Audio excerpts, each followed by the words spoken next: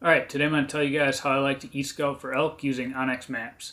I know it's almost September already, so most of you have already drawn your tags for the most part. You probably know which units you're going to be hunting. Maybe you've already narrowed down access points and know how you're going to get into those units. So today, for the purposes of time, what I wanted to focus on was primarily terrain features and how I like to narrow down a specific area within a unit that I think will have the highest probability of holding elk. I know everybody's got their own style of hunting, so based on my experiences and how I like to hunt, these are the terrain features that I like to look for. North-facing slopes, benches, saddles, finger ridges, food and water, unobscured glassing points, and if there are any burn areas within the unit. Alright, so I've already narrowed down a specific area here. It's some nice broken country, a lot of north-facing slopes, a lot of open hillsides, a lot of open ridges, creates a lot of edge habitat and just seems to lend itself really nicely for glassing opportunities. So I've pre-marked a couple waypoints. They're all within one particular head basin here. And the first thing that I'm going to do is navigate over here to this button that says Satellite 2D. Click on that and change it from 2D map to 3D map. Now after I close this tab, I like to rotate the map so that I'm looking from the north to the south. This helps me very quickly identify north-facing slopes.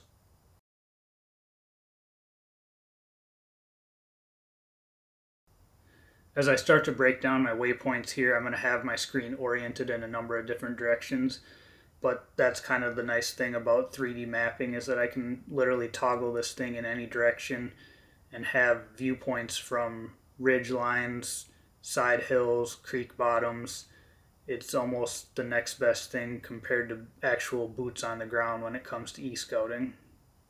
As I zoom into my first waypoint here, you'll notice that I'm not marking specific terrain features individually.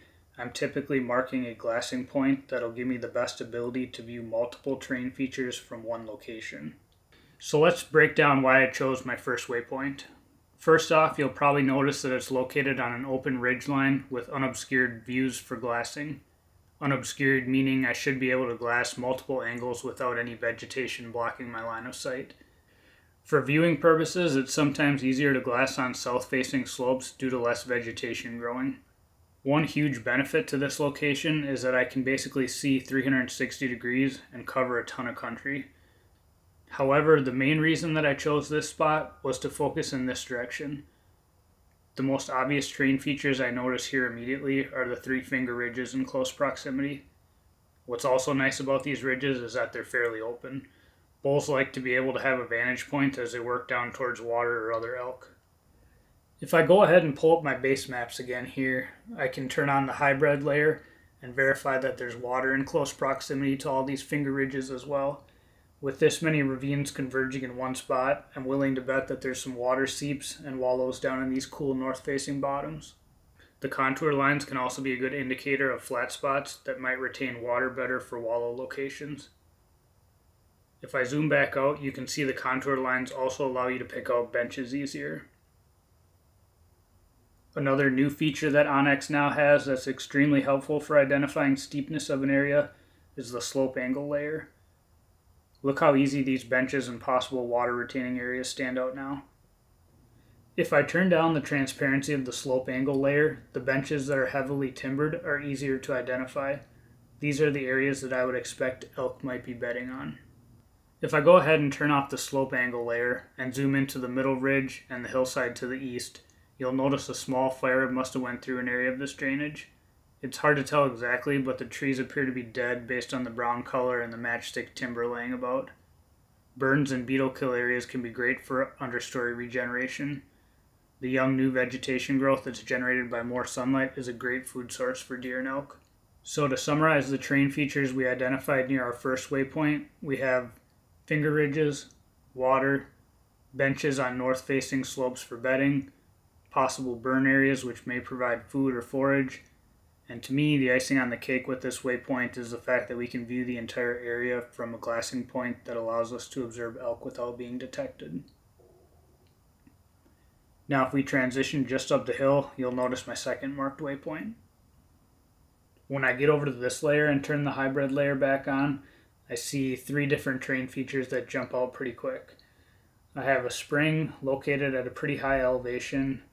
I see 2 saddles, and I see a nice bench located just over the saddle on a north-facing slope. I also notice some lush green grass pockets just above the spring here. This tells me there's probably water even higher than the spring. If I zoom out just a little bit and turn on the slope angle layer again, the north-facing bench really stands out. You can also notice some pretty gentle slopes on the other side of the spring on that north-facing slope. I feel like sometimes it can be hard to narrow down bedding areas, but this spot looks particularly appealing to me because of the bench on the north-facing slope that's relatively close to water. It's got multiple saddles right there, and it looks like the elk have basically 4 basins that they can travel between within a relatively short proximity. So it just looks like an area that they would feel safe. They've got multiple escape routes, and it's high elevation with water next to what looks like awesome bedding. I wanted to show you guys a couple of other tools before I leave this location. I want to talk about waypoint radius and terrain exaggeration tools. I originally had my waypoint positioned right in the middle of the saddle underneath where it says 840 feet on the map. If I was actually hunting this area, I would probably start by observing the area from the closer waypoint that I have marked here. From this ridgeline, I would be able to make observations before marching right into the middle of the spot. If you remember from earlier, we also marked the area right in front of this waypoint as possible bedding. This is another area I would keep my eye on. Once I figure out how the elk are using the area, I would then formulate my plan of attack. So as an example, let's pretend that elk are feeding out of the first area we identified as possible bedding, heading over the saddle and down to the water we identified. If it's early in the evening and the thermals are still headed up the mountain, you could probably head down the ridgeline to get closer. If thermals are already heading down, just be mindful of that when you're moving in. For the purposes of demonstrating the waypoint radius tool, let's assume we are rifle hunting for this example, and we move to the waypoint on the screen. If you click on the waypoint and hit the waypoint radius tool, you can enter in the yardage or mileage radius. Let's say your maximum shooting range is 500 yards. Enter that into the blank field box and hit apply. This shows you your effective shooting range from that location. This tool also has many other uses. You could identify a 5-mile buffer area from a trailhead. You could use it to glass up a bedded animal in thick timber, range it, then use the radius tool from your current location to pinpoint that animal's location on the map and navigate to within your desired distance of that location. Or you could use it in the same manner to mark the distance you shot an animal. This would allow you to navigate to the spot you should expect to find first blood. Another useful tool is the terrain exaggeration feature. This has a more beneficial use when looking at less steep terrain like rolling hills. It allows you to exaggerate the terrain steepness in order to find less obvious spots where contour maps and 3D imagery can be hard to decipher. So I think this is a good stopping point for this video. I didn't want it to get too long or too overwhelming.